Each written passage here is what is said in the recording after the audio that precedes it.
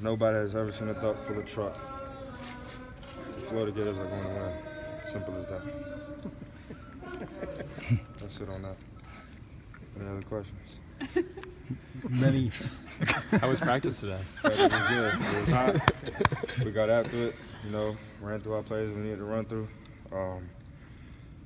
Just went hard. So are you guaranteeing a victory? Is that? Yeah, we're going to go out there and play Gator football and win. What gives you the confidence to say that?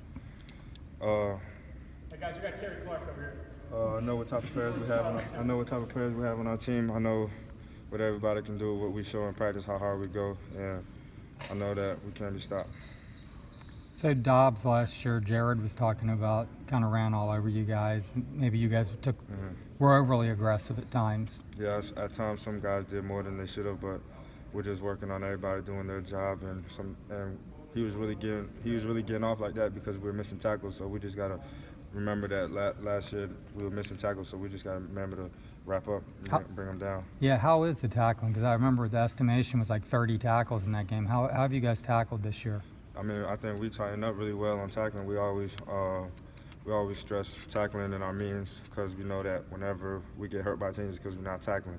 So we just got to make sure we're going out there and doing what we need to do. Coach is showing you guys that, the missed tackles from last year? Oh yeah, of course. Everyone has a cutoff of their missed tackles, so we improved on how we need to tackle. What's that saying? What's that like saying? It's good to see our mistakes also, as well as the good plays, so we can improve. There's always room for improvement. Everyone has parts of the game that need to work on, and our defense, tackling, and pursuit can always be improved as we talk about.